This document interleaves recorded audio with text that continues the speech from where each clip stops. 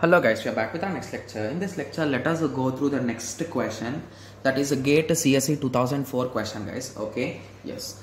Okay, so the best data structure to create to check whether an arithmetic expression has a balanced parenthesis or not. So which structure is best? So if you recall, the best structure for checking things will be stack, guys, because what we will be expecting, guys, so basically if there is an expression, so with parenthesis, right, so a plus b into c plus d into e. So if this is the expression, so how can I check it with respect to stack? So first let us go with respect to stack. After that we will be checking with others also if it is possible or not. So if I am saying it is possible with stack, it means there is a chance, right? Yes. So what you will do is exactly, so a you will push, plus you will push, open bracket you will push, guys. Okay. After that you will push b, after that you will push star, after that you will push c. Okay, so once you encounter close bracket, what you will do is you will start popping until you find an open bracket, guys. So basically you are making these two as pairs. So once you found the close bracket, right? So pop them. So this is popped, this is popped, this is popped, this is popped. So you formed a complete bracket, right? Hence until here the expression is done.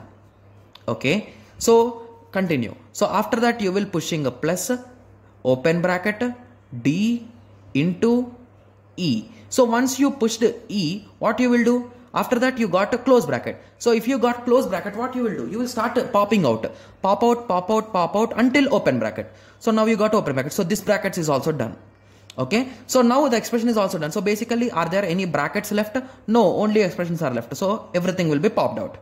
So when you popped out, if you found an open bracket, then it is not a balanced expression. Okay. And if you found a closed bracket in the expression, so basically assume a plus b closed. I'll be giving an examples, guys. That will be easy, right? A plus b closed. So now you will be start pushing a plus b.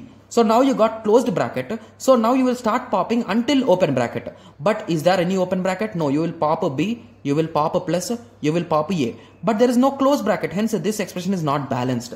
So in this way the stack will work, guys. So now you got an idea, right? Yes. So that is the reason why stack will be the best way of for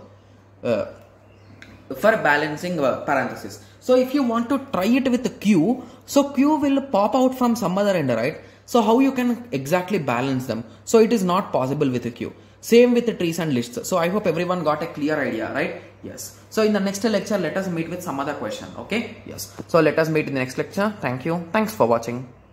Like, share and subscribe for more awesome videos like this. Thank you.